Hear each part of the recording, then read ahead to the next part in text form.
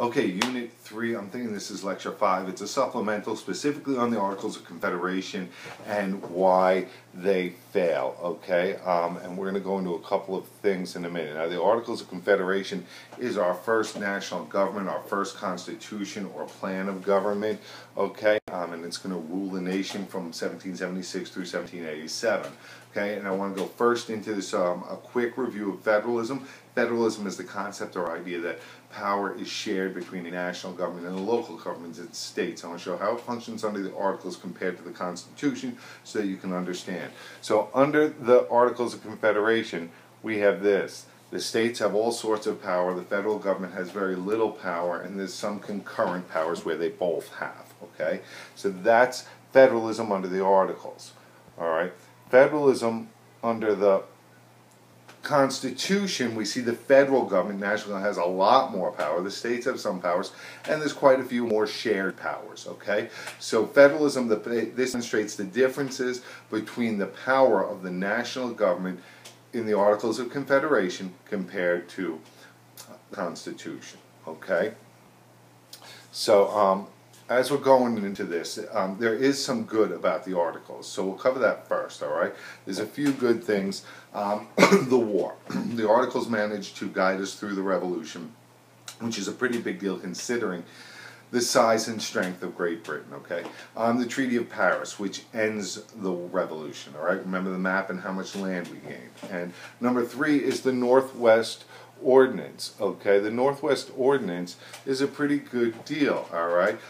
So it's a good piece of legislation. It lays out how a territory becomes a state. It sells some public land to pay down our debt and fund schools and ban slavery in the Northwest territories. So the Articles aren't all bad, but they're far, far, far from good, and the bad really outweighs the good. So we want to look at that more so. All right, the Articles give very little power to the central government. So we have a weak central government. All right, that's number 1. All right, there's a distrust and fear of tyranny that the founders had, so they kept power in local hands for the states. So under the Articles, it's almost like there are 13 separate nations that kind of work together every now and then. All right, lots of mistrust. During the Revolution, fear of Britain made the colonies work together. That fear is gone, so they start to fall apart. All right, so number 1 problem, weak central government.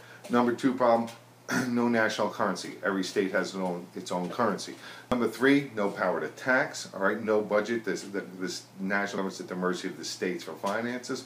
4, it's very inflexible. It takes unanimous agreement to change or amend the Articles. That's like impossible to get. If I said, hey, everyone, I'm going to get ice cream for us all tomorrow, let's agree. 100% agreement on a flavor for free ice cream. Let's see how we do with that.